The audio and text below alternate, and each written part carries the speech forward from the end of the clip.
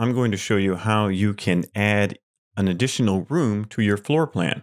So for example, we have this floor plan and it has doors, has some ductwork, has some outlets and some light switches. But we want to add a room so this door goes to somewhere. There are many different ways to do that. I'm going to show you a couple different ways. One way is you could get the rectangle tool by pressing R, draw a rectangle, inference from here, press M, move this over, hold Shift, and lock it to right there. And then I can press F to do the offset command, and I could do 7 5/8 inch walls. If I press P, I could pull the walls up, and amazing, I have another room, and I could cut a hole in the wall right here. So I could select here, press P, cut a hole in the wall. But you can see that this is creating not the most ideal situation. This may be the way your building is, but we have double walls here. So I can move this opening down to the door by using press pull and then locking to this door. So that works fine, but we have extra thickness on our wall. One way you could now correct that is by pressing and pulling right to there, and it will remove that wall. And that can be a great way to do it. So now we have our door here, and we could continue modeling as is. But sometimes that will now create extra faces. So you can see we kind of have this face on top of each other. So whenever you see in a 3D modeling program, you can see like this face is flickering. That's the two different faces fighting each other to be in front. So this is not the best way to do it. Watch if I delete that face, now that's gone and it doesn't have that flickering. So we kind of want to avoid that. Let's look at a different way that we could do this. So I'm going to triple click this entity and delete it. If you look at this wall here, it is a group. So what I can do is double click to go inside the group. And then I can go ahead and use my tape measure right here from this side, and I can tape over, hold Shift, and inference from right here.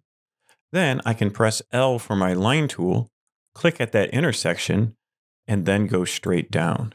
Now I can press P, and I can go out as far as I want. I can type 18 feet and then press Enter.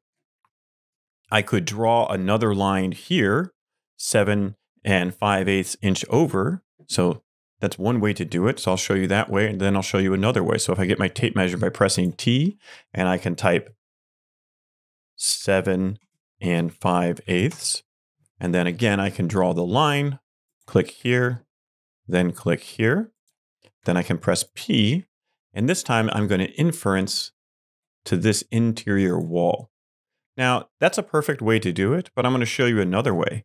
With the press pull, if I tap Alt or Option, it makes another line. So then I can reference to right here, and then I can click this push pull and reference to here.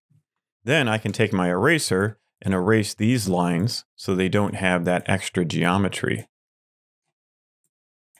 So now this wall is all connected in that group. I can also erase these side lines if I so choose.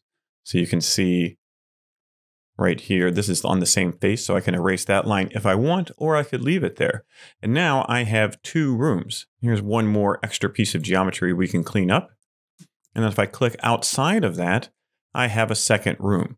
What I don't have is a floor. So to add a floor, I could do two things. If the floor is the same, I could double click on this floor, click this line right here, press M to move it, press X to go this direction and show the model, and then I could snap to there. So now that's all one single plane. That's a perfectly fine way to make the floor. Another way I can make the floor, I will undo that, is if I want it to be a different group, for example, maybe there's different floor coverings, I could just draw a rectangle in this room. So I can press R, select that point, then I can orbit around and draw my rectangle over to that point. Now, the problem with this is now I don't have any floor underneath this door, but that's okay. I can click this line, press M, and then I'm going to move over on the red axis, hold Shift, and inference to this door here. Then I'll double click that, press Command or Control G to make a group, and now I have 2 floor panels. Then I can edit and delete my guides, and now I've made another room in 2 different ways. We can continue building off of this, add more floors, and all kinds of detail for whatever your particular floor plan and model requires. SketchUp is very versatile and can quickly draw these architectural forms and make edits and permutations. Don't forget that you can highlight everything, press M, then tap Option or Alt when you're moving, and make another one. So what this allows you to do is to have iterations. So I can press this and move my wall in, then click this one, move my wall in, and then I can move my floor. So if I want to have my floor here, I can move the floor in as well. And here we have, there's some extra geometry here, so we can just double click and then we can just erase that out of the way.